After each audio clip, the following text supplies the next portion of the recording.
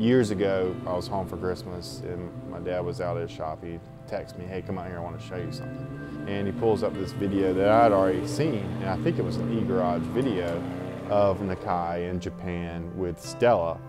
And, you know, he said, you know about these cars? And I said, yeah, of course. You know, this is like my world, this tuning deal. This is, you know, what I'm really into. So he showed me the video and saw how excited he was of it. And, you know, I'd known about the cars and everything. This was right when it was kind of really blowing up stateside. Everybody was figuring out, you know, what these cars were, who was doing them, and so then, you know, my dad said, we'll see what you can do. You know, I want one. Now he had a little bit of a taste, so now he's like, you know, I want one, see what you can do.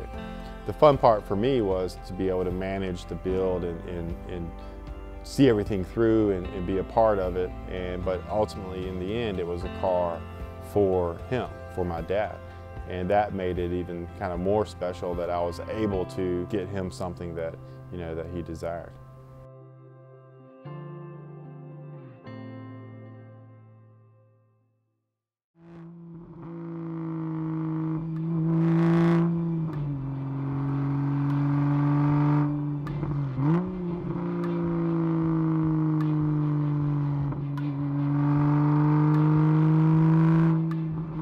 A lot of people have tried to wide body cars, 911s, and a lot of people have tried to reinvent what Porsche did. I don't know of anyone that's really been successful with that other than Nakai. And he got it right. He got it right the first time, and we just absolutely love the car. He named it Naginata, which is like a type of sword. So it's, you know, obviously a weapon, which is what the car could be too.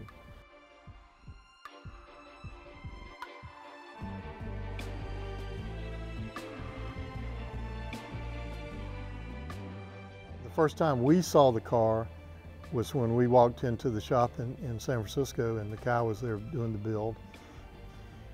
And Nakai's a very warm person and immediately accepted us being there. And we just stayed there the balance of the day, and he worked on the car nonstop. And I think that was a huge component of why this car is very special to us.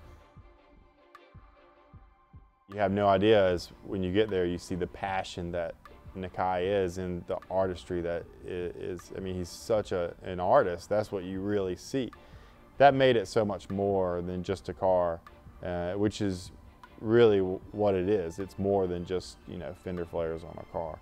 And it's easy to see that when you see the car, but then when you're around the build and Nakai doing his work on the car, it really, you know, the whole RWB comes to life.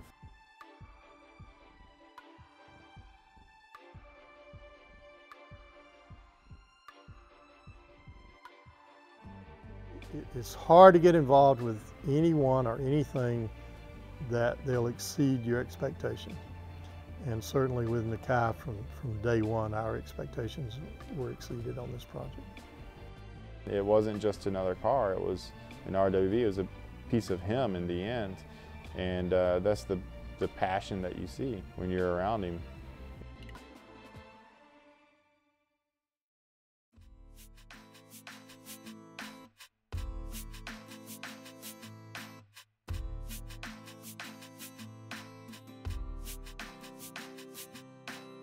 We've had a lot of Porsche experiences and a lot of car experiences, and this, you know, it ranks up there as one of the best experiences we've had, father-son, with a car, or, you know, period, really.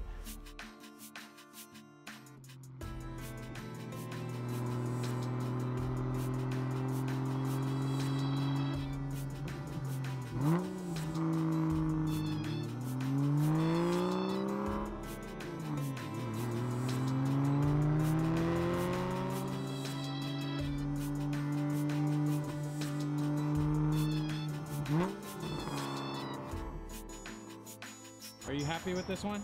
Yeah. I'm happy.